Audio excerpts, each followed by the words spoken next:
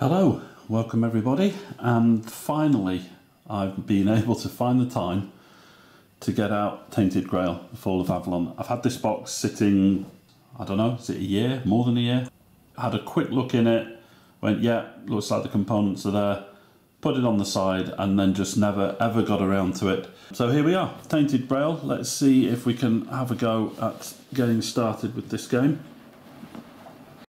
I must say, I remember in the campaign when they were asking which neoprene mats, which designs and that we would like, and just anybody else who's got this, am I the only person who thinks that this just looks washed out? And you know, I mean, there's images on here, but you can't even really make them out. I'm slightly wondering if my mat's actually faulty, and those prints were never on very well to start with, but I should have checked it at the time, but pretty weak looking graphics. Okay, so let's see what we got. So we got the great thick exploration journal. I'm going to really struggle with some of these names, aren't I? Nime, I would say. N-I-A-M-H. Nime? Niam? I don't know. Let's say Nime. I think it was an early bird special. Not 100% sure. Got this little bit of extra stuff. I'm not opened any of this stuff yet because I don't tend to open things like that until I'm ready to go. We got the save sheet, pad, bunch of those. Don't know if I'll ever get around to playing it that many times, but we'll see. Rule book, nice big thick rule book. You know my criteria: dark font colour on a light background. This is. The background could be a little bit lighter. It's not too bad. It's certainly printed nicely. I can read that quite easily. Again, slightly paler background would have made that really pop, but it's got the rule book. It's got a nice component list there. So quite easy to check through your contents of your box. We've got a start here guide. Now this is great, so I'm hoping that this is going to just help us get going really quick, dead easy, and get stuck into the game. So we'll just put that to the side. We'll come back to that in a minute. We've got our player boards. Yeah, these are separate, but I just found it easy to keep them in there for packing. And then one thing that you need to bear in mind is if you look at this contents, you'll see that it's only got 4 miniatures for the heroes. But if you actually look at your box, if you had the, how did we agree we were going to say it? Nime. If you had Nime as part of your pledge, or Niam, you'll find that she is actually in the box as well. So there she is. So don't panic, don't look for an extra box. She's in there. Probably by this point, most of you will have opened this a year ago and been playing it, and this is all redundant. But anyway, let's get started. Let's see what we need to do with the get started here guide, and we'll take it from there. Right, this open and play guide will help you set up and start your first single player adventure. Excellent, well that's what we're hoping for.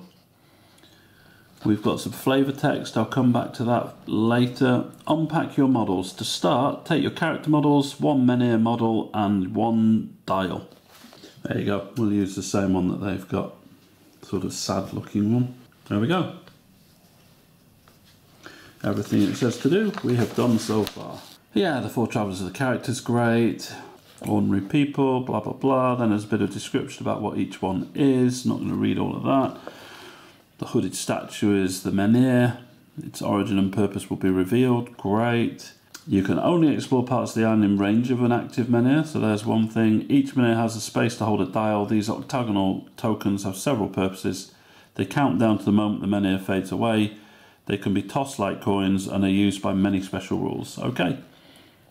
In this open and play tutorial, you're going to play as Bior. Bior's high health and combat prowess can save inexperienced players from some of the mistakes. So it says set Bior's model aside, one air model and one dial. Put them in front of you, put the rest of the models back in the box. Okay, well why did you make me take them all out then? Right, so there's one there that's with his dial. There's Bior with his hammer. We don't need those after all, so just put them straight back in the box. Okay, we've put the models away. We've got his board. Let's turn the camera down a bit so we can see that a bit more clearly. What else do we need? It says we need to unpack some universal markers, the red ones. There's some purple ones as well. So we've got a few red ones, just says grab a few. It says there's purple ones that we leave in the box, which each purple one is worth 5 red ones, so that's fine. Take the character tray, yep, got that. Let's see. Energy. Bop. Your basic stamina consumed by travel, combat and exploration. It's regenerated each day as long as you eat food and rest. Health, pretty obvious, your physical condition. And terror, your creeping madness. Once it reaches the top, you start to go insane. Some other stuff. Whenever your terror reaches the red zone, you're on the brink of madness and attach the You're Going Insane card to your character tray. It also says here that when you're on the brink of death, you attach the You're Dying card to your character tray. So we will worry about that later on if it happens. Set up your character. Take Bjorn's character towel shown. So it shows us here. Turn the towel so the setup Bjorn side is face up. That's this side. And it instructs you how to prepare the blue character tray for Bjorn. First, mark the starting level of Bjorn's attributes. Place red markers in the attribute slots along the left and right edge of the tray, according to the instruction on the character tile. Then find a T-shaped health marker in the box. Place this marker in the starting health track slot, highlighted by 2 red chevrons, slot 9 for Bjorn. So we have a look here. Okay, I can see the 2 red chevrons there for the health tracker. So we'll put that there. Kind of straightforward. And then we'll use these to help us set up. So we want 2 red cubes over here. That's 2. Yeah, then we want 1 in courage, 1 in practicality. See that down there? Yeah. 1 in caution. Caution is over on the other side of the board. 1 in caution. We get nothing in empathy, and nothing in spirituality. We need 3 food. So again, 3 in the food one, and 1 wealth. That would appear to be it. Let's have a look at the flavour text. Bjorn, a local smith, known for short temper and incredible strength. He does his best to conceal a festering, unhealable wound in his side that he received under mysterious circumstances. Maybe we'll get to know what happened. Okay. So we've set up the board.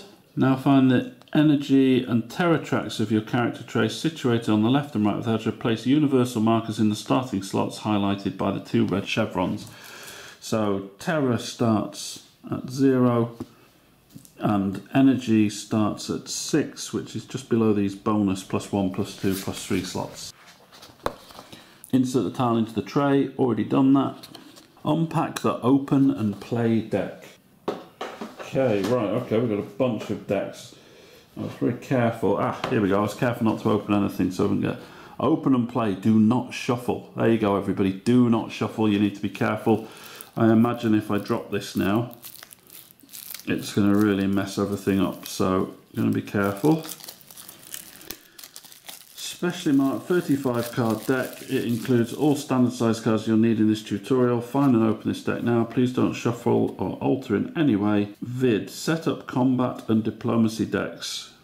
So there's our shuffle, do not shuffle. Sorry, there's our open and play, do not shuffle deck. Set up the combat diplomacy decks. Remove the top card from your open and play deck. Below it, you can see your combat deck. Okay, let me just move this over a bit so we can see. So there's the top card, just taking that off, just as saved encounters on the bottom. But right, combat, it says there should be 15 of these, so let's have a look. That's quite a lot. No, there we go.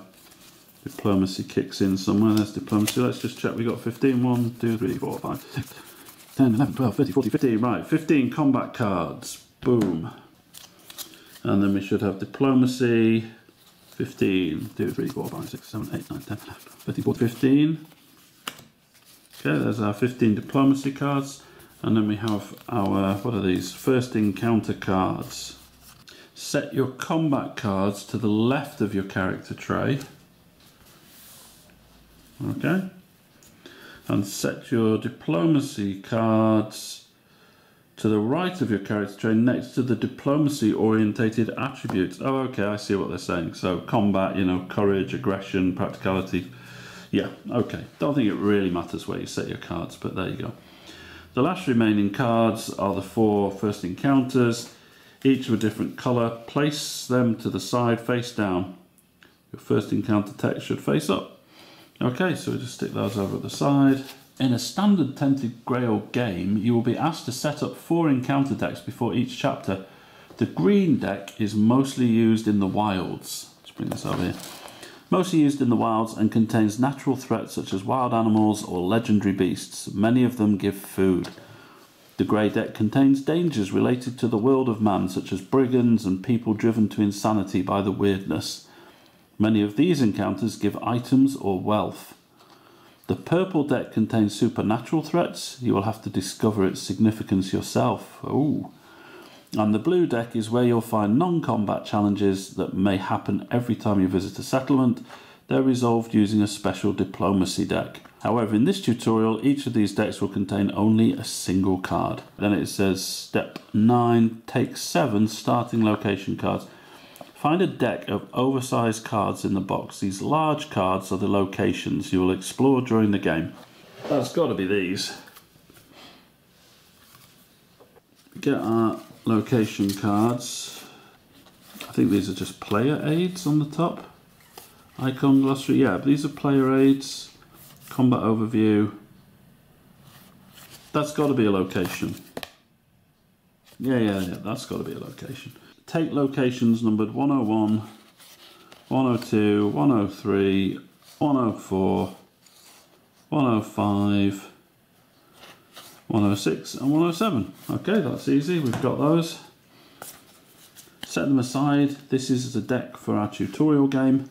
Set up your starting location. Place farm out location 01 in front of you above the character tray, map side up. Okay, well, let's just put this here. Right, well that's got to be what these spaces on this mat are for, to put cards in. This is your home. Place your character model on this location card. Done. Then place the menu on the location card. Put a dial in the base of the menu so the number 8 is at the front. This menu will go dark 8 days from now. Right, I don't know if you can see that, but I've put the 8 there at the front. Not easy to see, should be a lot easier when it's painted. I'll just put that there and that there, okay. Whenever you reveal a new location, make sure to familiarise yourself with the action on its front. For example, Cornarcht allows you to earn some reputation once per day. Additionally, take note of symbols under the name of the location. There are 3 possibilities. Okay, so we need to have a look at this. Here we go. So there's 3 possibilities. This symbol, menhir, means a menhir may be enabled and placed on this card, okay? Then the green symbol here with the sort of hut image on, settlement, means this area is inhabited. Some actions are only possible in settlements and some only outside of them. Finally, we've got this symbol, which is dreams. Means that spending a night in this location reveals either a dream or a nightmare. Build the starting map section, which is where we're at now in this guide. It's time to expand your map. In a standard game, whenever you travel to a new location, you will attach new location cards to its sides, matching their keys to the keys on the edge of your location. Important, you will only be able to attach locations that are adjacent either directly or diagonally to a location with an active menhir. For now, attach Charred Conclave to the right edge of your starting location. I mean, this is kind of, you can see the number on the card here, but you can see it has numbers here telling you exactly which cards to put in place. I'm going to have to move this whole map this way a bit. There we go, let's get this out of the way.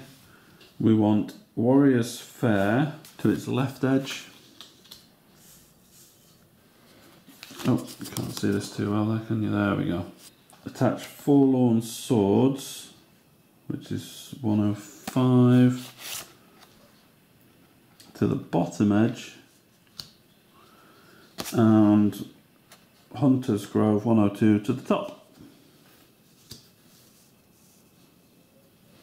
Set 3 different oversized help cards in front of you. So these will be the help cards: Order of the Day, Icon Glossary, Combat Overview. Okay, so I've put those. I know you can't see them, but I've just put them there. Easy access for me whenever I need them. Double check your setup. So it gives us a nice little picture of what it should look like. So does it look like that? There's the 3 card. Well, it doesn't look exactly like it because I didn't move my diplomacy card down. There we go. Let's try and be, let's conform. There we go. So now, yeah, I think it looks pretty close to theirs. I got my little pile of bits here. Part 1, start of the day. It's now dawn. Bjorn is ready to start his journey. Perform your first start of the day routine. Follow the order listed on the green help card. The card first asks you to remove expired menhirs and locations out of the menhir range. The only menhir on the map has a dial, it's not expired, and all revealed locations are adjacent, so we don't have to discard them. So let's see. Order of the Day. Remove the expired menhirs and discard locations that are out of range, that's fine. Reduce all time and menhir dials and remove time tokens. So there aren't any time tokens. So before we've done anything, we already need to change this dial down to 7. Seems a bit naughty. We haven't actually had an 8 yet, but never mind. Reveal the next event card.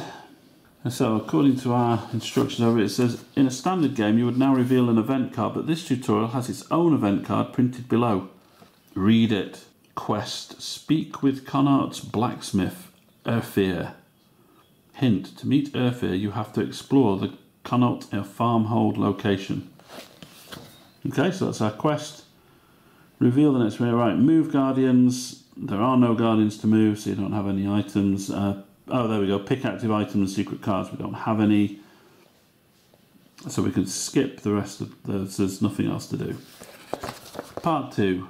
Do you know what I didn't do, which I should have done? I didn't read the flavour text first. So let me go back, just because we've started now. We're actually starting the game. So let's see if I can read this weird writing. They still call this place a farmhold, even though barren fields provide little food and crumbling walls offer no protection. The last relic of the glory days of Connaught is its menhir, always adorned with red ribbons, lit by candles, and with a daily offering at its gnarled feet.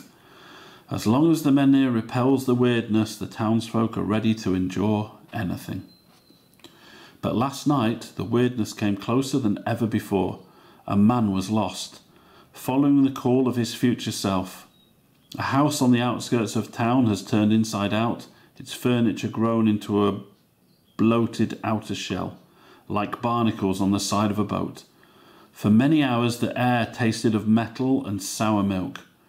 Now people say your guardian menhir is failing, like many others all over the land. For you, the night was even worse. The festering wound in your side throbbed as if something tried to tear itself free and join the rolling clouds of weird outside the town. In the morning, a boy comes running to your shack. Master Urfir needs to see you. Move, you big goof.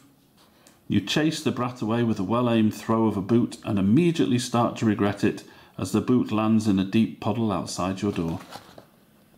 Okay, have our quest. Right, so the first exploration. After start of the day, characters may perform actions. Each action in Tainted Grail is marked with a special icon that also shows its cost. As his first action, Bjorn should visit Urfir. To do so, explore the Connaught farmhouse location. To initiate this action, pay 1 energy. So we move the marker on your energy track 1 slot lower. So where does it tell us that he can do this action? Is it on the card? It's on the card. There you go. I wondered where they'd put it. Let's just see if we can just zoom in here. Hey, there we go. Come back. Let's try and get everything in frame. Can't get everything in frame. Let's try again. Okay, I'm going to have to do it like this, I think. So it says it's going to cost us 1 energy, so we move that down by 1. In a standard game, exploration would direct you to text on the other side of the location card, but this tutorial won't spoil any stories from the campaign. Oh, that's good, no spoilers. Instead, go to the tutorial exploration journal printed on the last page of the exploration journal book. That's the great big ring-bound book that we saw earlier. So we go to the last page. Yeah, if you go right to the back, you'll find you come across this. Find the appropriate section, 101, Cunhill's Farmhold. Here we are. Exploration journal entries for most locations in Tainted Grail start with an introduction that leads to your decisions. Read the location introduction first. So here we go. A deep feeling of loss pervades Connacht, from dilapidated farms to the sunken eyes of those who remain in town. The menhir in the market is nearly extinguished. Still, this place is the only home you ever knew. Now you're ready to choose what to do in this location. Below are 2 options redirecting you to different verses or paragraphs.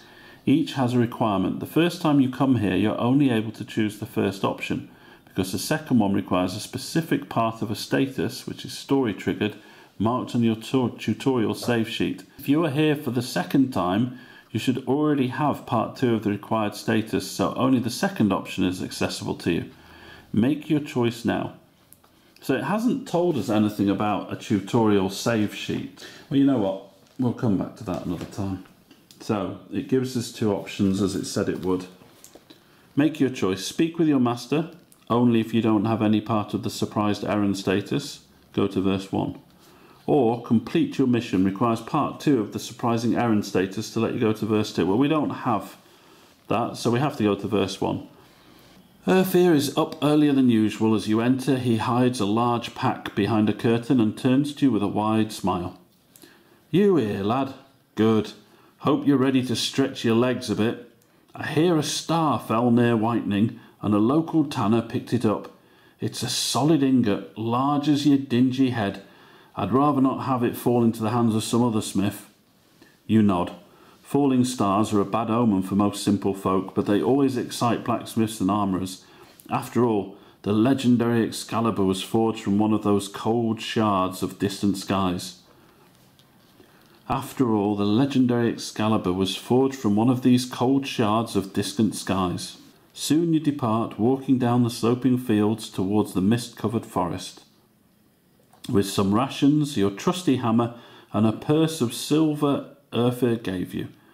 Before stepping into the shadows of the trees, you take one last look back at the ancient statue towering above shacks and houses. How much longer can this tired old thing protect Connacht? Gain part 1 of the surprising errant status. Gain 1 wealth and exploration ends. So we're going to put the 1 wealth in there, so we've got 2 now. Exploration ends. Mark it on your tutorial save sheet. Well, I had a good look around for this tutorial save sheet, and I think my expectations were maybe a bit too high, because it turns out there is no separate sheet. I looked through the rest of the box and everything trying to find one. Turns out the tutorial save sheet is just here on this get started guide at the back. I'm really not sure we actually needed one of these. Tutorial save sheet, it's just this. We've done number 1, next time it'll be number 2. I'm not sure we really needed that. I think I can remember that I've read section 1. But anyway, on the bigger sort of proper missions, you use that sheet. It's going to help you remember what you've done and how you did it. But anyway, that's all it is. Don't go hunting for it. If you're like me, don't go looking through the box, flipping through everything, trying to see if there's a little sheet somewhere. It's just this. Anyway, now that we've gained that first exploration, we have taken a marker and we've already put the universal marker into the wealth slot, so we've done that. And then we should return to the game and go to part 3, first travel. So let's go back to this book leaflet, sorry, more accurate. We've done this. Part 3, first travel. Your exploration is now finished and you have a new task. It's time to start moving Björn towards his destination, the cursed farmhold, known as the Whitening. So as we know from the exploration journal, the whitening is northeast of your village. To plan the journey, let's study all revealed locations. Okay, well, to the east is the Charred Conclave. It says draw a grey encounter when you enter this location, once per day. The wind that caresses the long grass of this desolate highland also carries the smell of burnt flesh. Delightful. Reminds me I'm hungry. What else? It's a dangerous place. It will trigger an automatic encounter. Yeah, as soon as Boa enters it. The rule marked with the lightning icon, that's what we just saw there when I read it. Draw a grey encounter. So, okay, so that's a dangerous place. To the north is Hunter's Grove. If we have a look at Hunter's Grove, we can see this has got slightly different activity here. Gather food, gain 2 food, draw 1 green encounter. In ages past, only the druids were allowed into the grove, for good reason that is now forgotten. So, looks like that's a decidedly safer option. It says on the instructions here, it says a place where Bjork can gather some food. This looks better, doesn't it? Well, so we perform the travel action, we pay 1 energy, move Bjork into Hunter's Grove. So we move north into Hunter's Grove. As you arrive there, check if there are any locations connected to the Hunter's Grove that you could reveal. So that just means looking on the card, we can see that there are some locations to the north and to the west and to the east. It says you may reveal any locations that are, and then there's a list, connected to your current location with direction keys. Yep. We can see the numbers for those on the edge of the card. In range of an active menhir. So that means they have to be adjacent, either in a straight line or diagonally. So we can reveal the cards to the left and to the right because they're diagonally adjacent to this space with the menhir in it, but we can't reveal the one to the north because that would be too far away. So this is where the other 2 location cards that we had to pull out earlier on come into play. We have location card 106, 4 Dweller Mounds, and location 107, the Whitening. So put that one there. The numbers on the cards make it really easy to choose where to put them. So the cards are in place. Part 4 now. So we've put those. First location action. Bjor's new location as an action. Gather food. Food is an important resource that you consume at the end of each day, so gathering more won't hurt. To activate the location action, pay its cost. 2 energy. So we're going to pay 2 more energy. That brings us down to 3 to 2. And I assume, let's see what it says, we're going to take 2 markers and place them in the food slot of your character tray. The action also allows you to draw 1 green encounter. Right, so we'll put these 2 in the food slot first. And then we're going to draw 1 green encounter. So we only have this little pack of 4 that we pulled out. So there is the green one. Place it face up so that you have plenty of free space to the right of the encounter card. Interesting. So what have we got? We've got a mist-shaped vermin. Oh, right, not misshaped, mist-shaped vermin. The encounter value is 4. We need that many cubes to win. The attribute keys, place the first card you play here. So this is why it wants us to leave space to the right. Combat pool, put every gained cube over here to the left.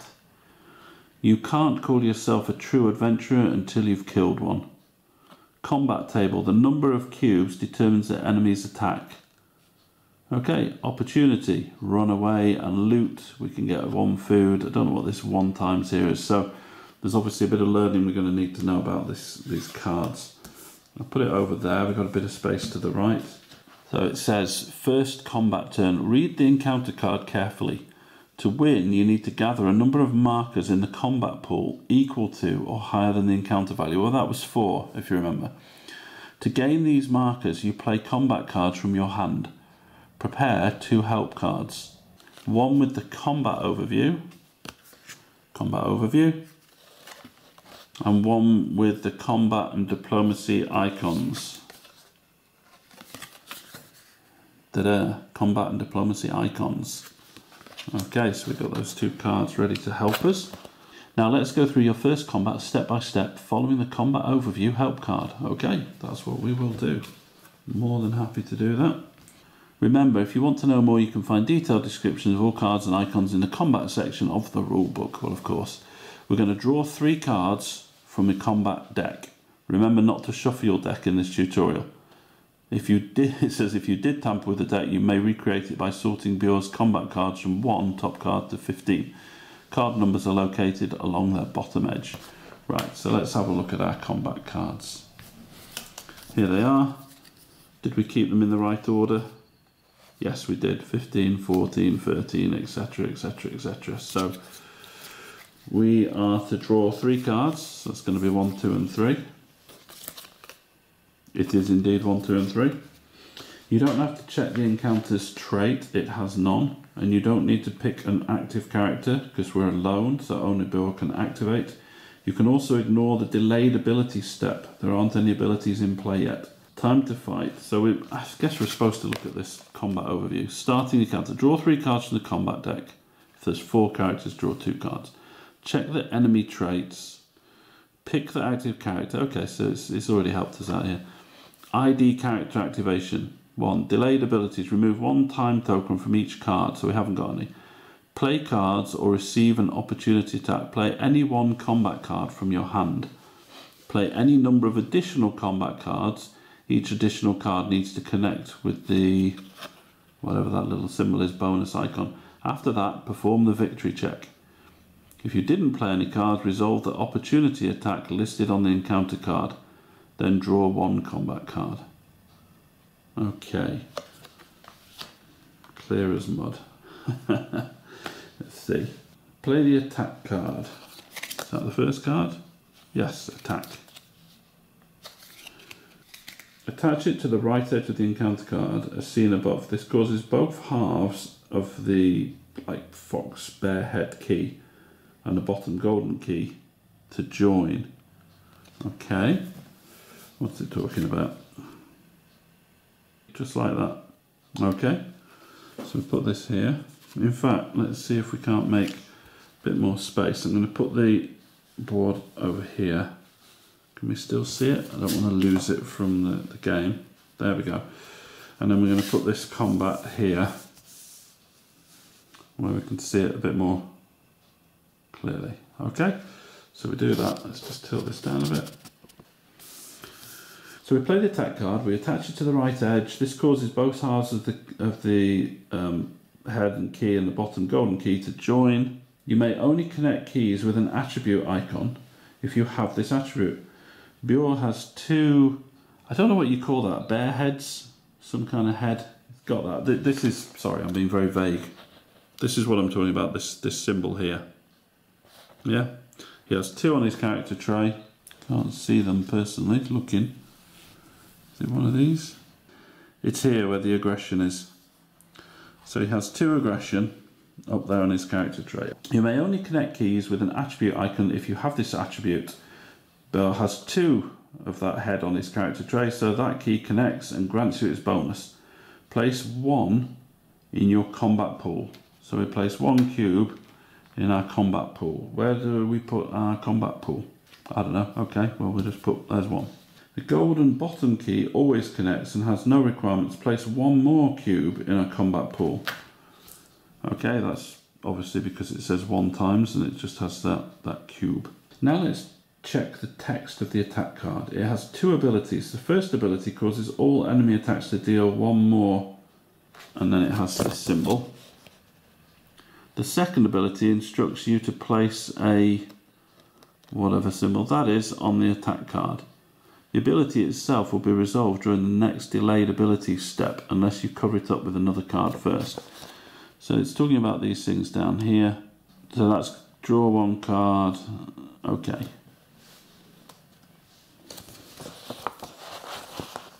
Each turn you may play only 1 card plus as many additional cards as you can connect using their bonus icons. Bonus action. I wonder if we've got any cards like that. We do have one here. This one has 2 bonus ones. Okay, I wonder if it's going to ask us to do that. Let's see. This means any further cards you play this turn would require you to connect the bonus. Play Ignore Pain. Right, that is the one we just looked at. It contains that symbol that connects to this symbol on the card. Preview card. Before placing this card, remove this token thing from attack. Delayed abilities won't trigger if you cover them up, and you should never place cards on top of tokens or markers. Okay, well we didn't actually put a token down, but that's fine. Ignore Pain has two other keys. The blue magic key requires one magic to be connected. You do not have any magic at the moment, so you can't connect it. The free key contains this one here, contains this symbol. Bonus icon, so draw one card. I'm not sure how it should line up exactly, but I suspect it's something like this. Yeah. So we're going to draw one card, and we get this. I for detail. Put that with our other card. Ignore Pain also contains a text ability. Just like attack's ability, it triggers during the enemy's attack step. That's what the skull is for. It says we're going to gain a cube for every point of, I guess that's damage, that slash with the dripping. Every slash we receive, we're going to gain an extra cube. You have two cards left in your hand, but let's not cover the Ignore Pain card for now. Proceed to the next phase. A quick victory check. Right, a quick victory check shows that Bjorn didn't win yet. He has 2 markers in the combat pool out of a required 4. It's time for the enemy attack. In Tainted Grail, each enemy has many different moves depending on the value of the combat pool. Bjorn currently has 2 markers in the combat pool. Check the combat table. It's down here. The attack for 0 to 2 markers deals 1 damage. And we can see that here. So 0 to 2 gives you 1 damage. So we need to move the health down by 1. Goes to 8. That's not all. Bjorn's Ignore Pain card modifies the enemy attack. Instructs you to add a marker for every point of damage received from the attack. So now we can add 1 more red cube to the combat pool. There we go. So we're now at 3 and we need to get to 4 to win. During the end of turn, you must discard until you have 3 cards in your hand. You only have 2 cards in our hand, that's just combat cards obviously, so this doesn't apply. Now we can draw 1 more combat card. Right, we draw that, we get Powerful Blow. Now we're on our second combat turn. The next turn begins. You could finish this battle quickly by playing Powerful Blow, but that would mean losing some energy as stated on the card. Let's start with the battle cry instead. Its free key, this one down at the bottom, contains that bonus, which means you draw 1 more card. So we put this down here. We get to draw another card. This is Throw. Okay, there. You've now drawn the perfect card to end this encounter. Play the Throw card. Right, okay, we'll play the Throw card. You've now drawn, right, so we put this here, because, oh, I see, because it's got the bonus. It's got the bonus up here. Doesn't match anything here, but it does have this tick. Flip over 1 weapon or shield you're using to gain 2 markers. This item is inactive until the end of combat. It says it has the head icon there, so it can match up. Additionally, its free key gives you 1 more marker. That's down here. We get 1 more marker, so we put that in. Perform the victory check. There are 4 markers in the combat pool, which means Bjorn has won. The loot is 1 food, so we can place one of these in the food. Now put the defeated encounter card at the bottom of its deck. In this tutorial, just place it face down near another, well, basically just somewhere else out of the way. So it's gone.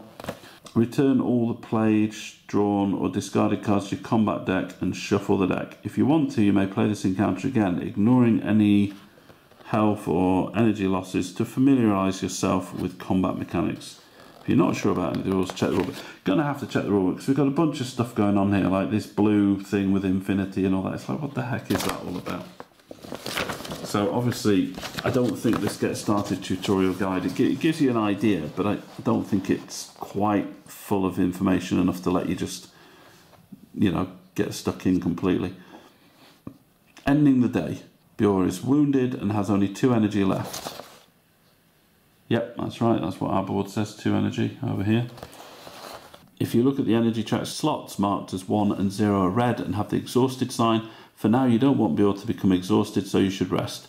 Make a pass action. This will end your in-game day. Rest and eat. Discard 1 food marker from Bjorn's tray. Bjorn gains 1 health. Move his health marker 1 slot up. He doesn't lose any terror, as it's already at 0. Restore Bjorn's energy to full and move the marker on the energy track back to 6. So we discard a food. It's gone. We put the health back up. We restore energy to full. And that was everything it said. You don't have any experience points, so you can't advance your character. You also don't have any upgrade cards to modify your decks with. You're in a location with the whatever that is symbol. So in a normal game, you would now open the exploration journal of this location and look for the dream. In this tutorial, read the dream from the tutorial journal instead.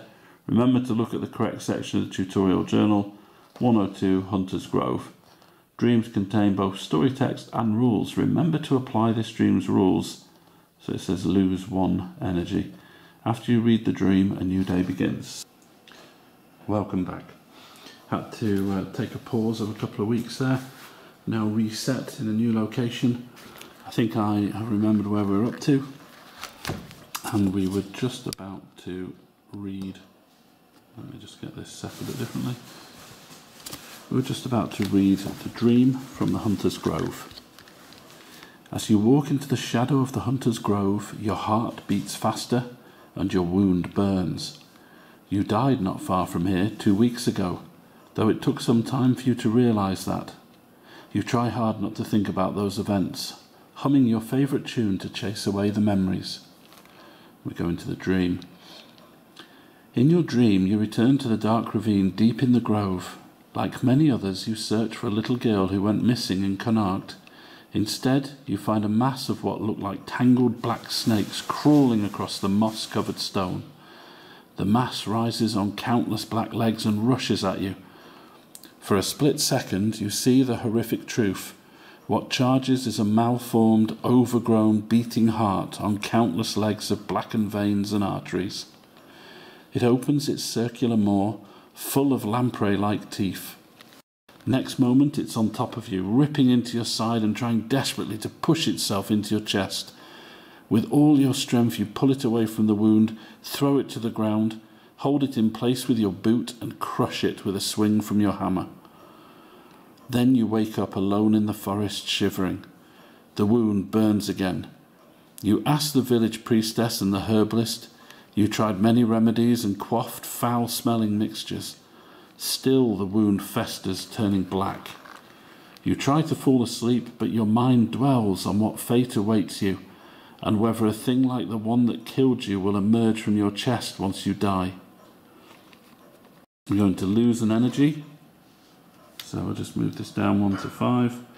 We're going to gain a terror, so that's going to go up to 1. The prophetic dream caused Boar to lose a point of energy and gain a point of terror. Move the markers accordingly. After reading a dream or a nightmare, continue the game. In this case, go to part 8, start of the second day. It says nightmare. Whenever a character's terror is in the red zone of the terror track, sleeping in locations with this symbol, icon causes nightmares instead. So let's go to section 8, start of the second day. Perform the start of day just like before. We reduce the menhir dial to 6, or menhir dial, however you pronounce it. So this is going to go down to 6. Oops, knocking everything in the process. Alright, that's gone to 6. Read the next event card. Tired and in pain, you start the final leg of your journey. Hint: sometimes event cards have an additional impact on the game. Remember to apply any rules you find on them. Part 9. Entering the Whitening. Well, before we go to Part 9, let's just make sure we've done everything on Start of the Day. Start of the Day. Remove expired menhirs and discard locations that are out of menhir range. Well, nothing to do there. Reduce all time and menhir dials remove time tokens. Okay, we've done that. Reveal the next event card. Well, this is in the tutorial, so that's been taken care of. Move guardians. There aren't any guardians to move. Pick an active item and secret cards. Again, nothing that happens to happen there. Let's see then. Part 9. Entering the Whitening.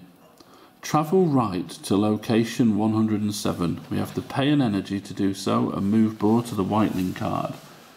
So you can't really see Boar too well. He's here he is behind this menhir. We're travelling to the Whitening 107. We have to pay an energy to do so.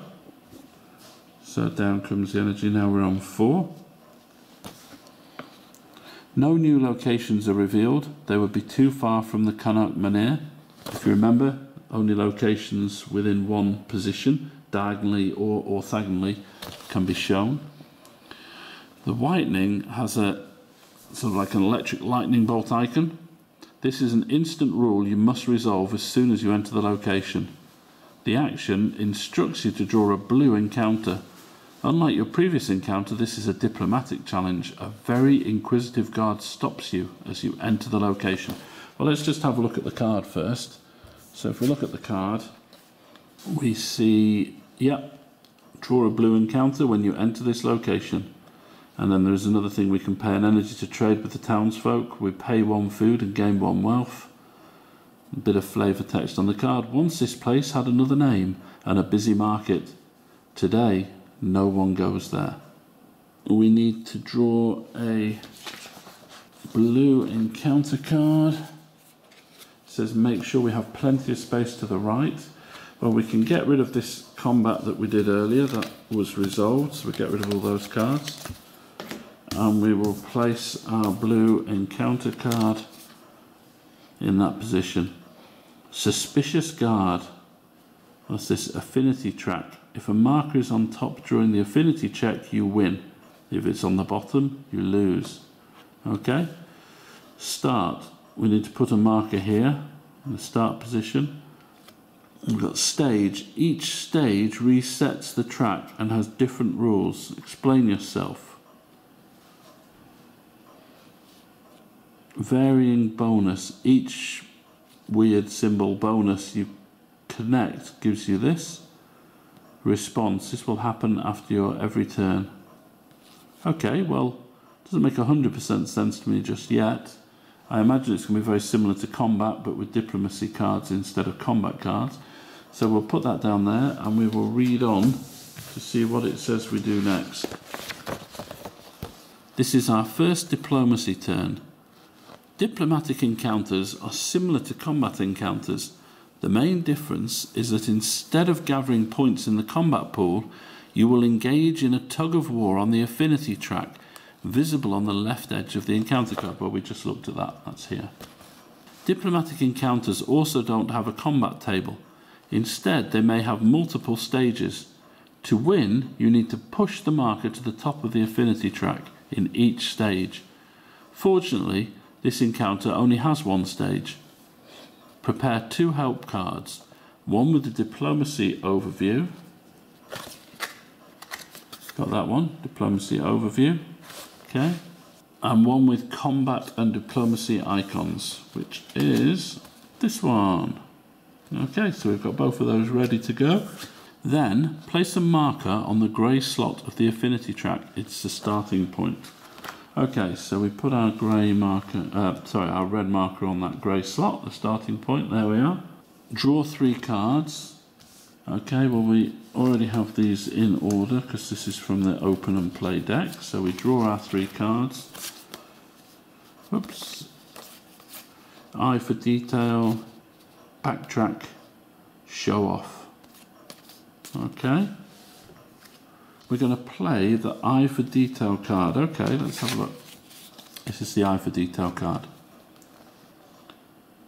Only one key connects. It has the, whatever that weird symbol is, a special diplomacy bonus that varies depending on the encounter card and the stage of the encounter. In this stage, every one of those symbols yields 1 up. This means you move the marker on the affinity track 1 slot up. Then we need to place this time marker on the Eye for Detail card as it has a delayed ability. What's the delayed ability? Draw 1 card. So we place this here. Okay. We need one of those time tracking tokens. Okay, there's a time tracking token. Now it says that the delayed ability is to draw 1 card. Right, so we've done this, delayed that. It's time for the affinity check. The marker is not on the highest or lowest slot of the affinity track, so nothing happens. The opponent now responds. Move the marker 1 slot down. Time to end the turn, so it goes down 1 slot. Discard down to 3 cards in your hand, then draw 1 diplomacy card. Well, we only have 2 cards, so we draw 1 more, and we get misdirection. So add that to our hand. Now it's the second diplomacy turn. The new turn begins, and Bior has something to take care of in the delayed abilities step. Remove the time token from the Eye for Detail card, then draw a card. So we can remove the token. And we draw another diplomacy card. This time we get Threatening Voice. We're going to play Misdirection. So Misdirection is going to attach like so. Okay, I think we can see a couple of interesting things here. We've got 2 times up. This bonus here, I'm not sure what that does. We've got if, not sure what that symbol is, go down and lose 1 rep. Let's go through what the tutorial says.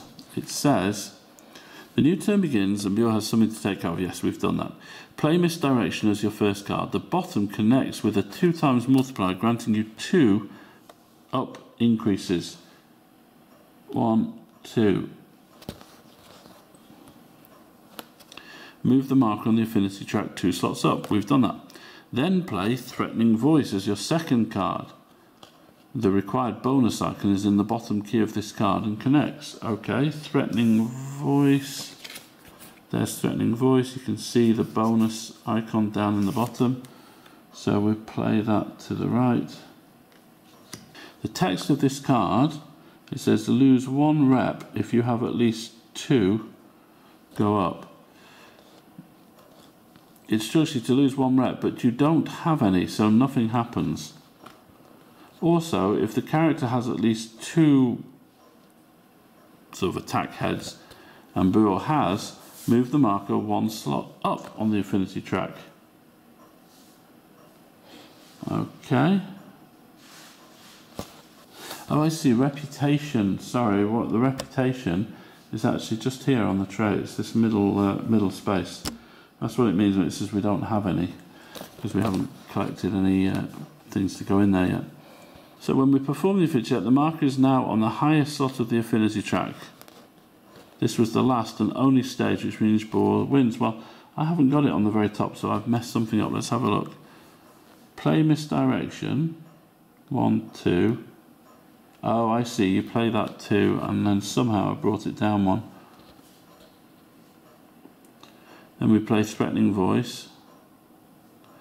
Text on this card says you should lose 1, but you don't have any stuff in it. Also, if the character has at least 2 aggression, move the marker 1 slot up the affinity track. Yes, so we are at the top. Perform the affinity check. The marker is now on the highest slot of the affinity track. This was the last and only stage, which means Bior wins and earns a reward. Place 1 marker in the reputation slot of Bior's character tray. There we go. Well, the reward was what was on here. We get 1 rep. So you can add that little red cube to the reputation space on the player board. We're supposed to put this on the bottom of the encounter deck, etc. But obviously Tutorial, we're not going to worry about that. Part 12, Entering the Whitening. In part 1 of this tutorial, Urfir asked Bjor to bring him a meteorite ingot from the Whitening, so it's time to explore this location. We're going to pay 1 energy, so we're now down to 3. But instead of flipping the real Whitening location card, go to the appropriate section. It says "and," but we know it should be the. Go to the appropriate section of the tutorial exploration journal at the end of the exploration journal book. Okay, we can do that. And here we are with some more text to read. 107, Whitening. The hole is here, as always, gaping at the heart of Whitening.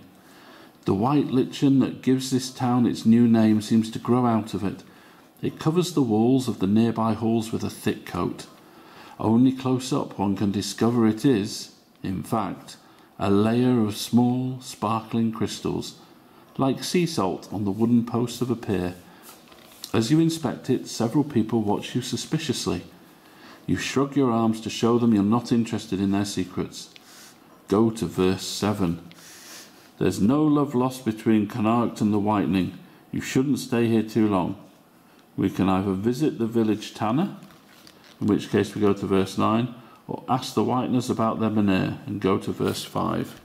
Okay, so I think we just need to follow these through. So, what do we want to do? Visit the village tanner, or ask the Whiteners about their menhir? Let's go to the tanner first. Go to verse 9. You ask around about the tanner Urfir wanted you to find, and draw some strange looks. Finally, someone tells you this man moved out several months ago. Angry and confused, you reach the tannery only to find the building abandoned and covered in cobwebs. What's going on? Was this a cruel joke? Gain 1 terror. Gain part 2 of the surprising errand status. Our exploration has ended.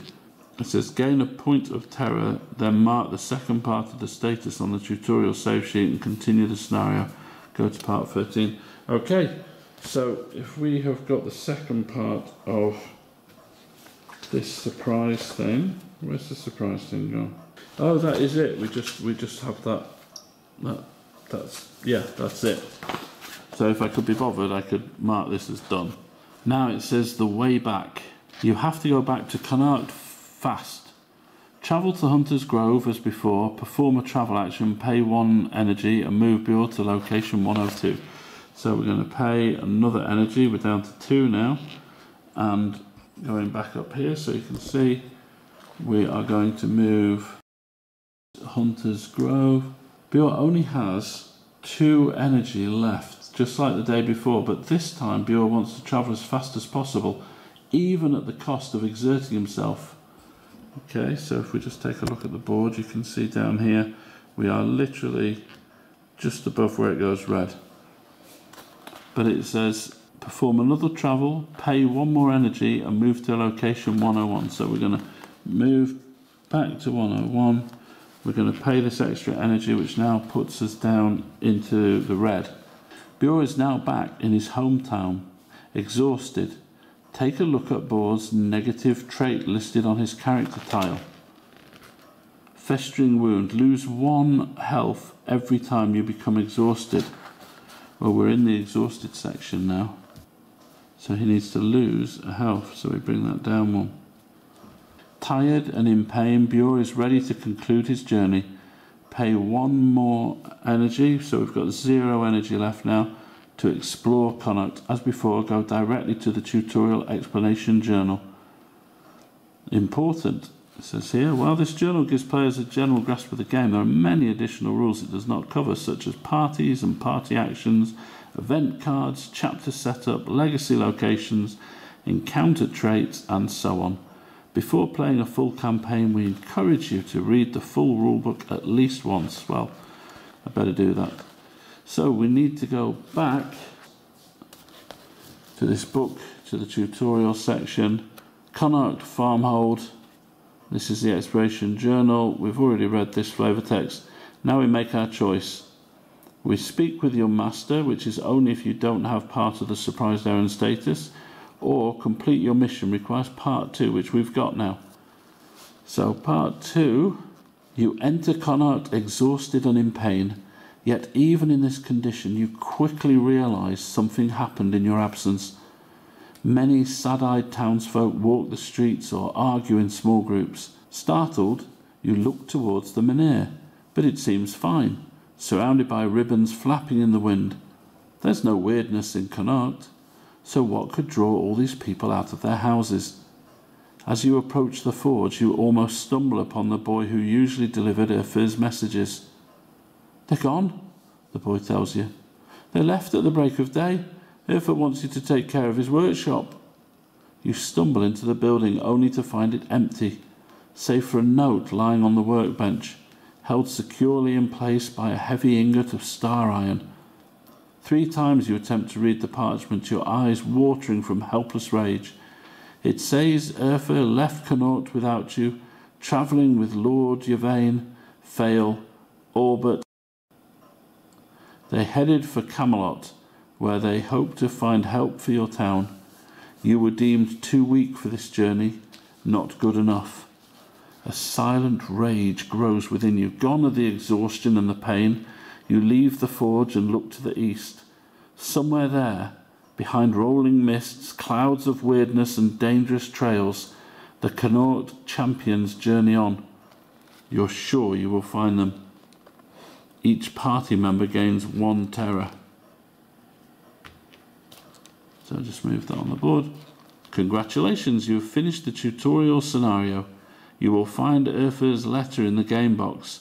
It will prepare you for the first chapter of the Fall of Avalon campaign. Good luck in the bleak world of Tainted Grail. Okay, so that's the end of the tutorial section. I think it's given us a view of the basics, but yes, I do think you're going to need to read the rulebook, especially when it comes to all these icons and symbols for the combat and the diplomacy. I think definitely some things to look at there. But not a bad idea to have a kind of a quick start tutorial like that to get us going. Quite like that. But for now, stay well. Take care. Bye-bye.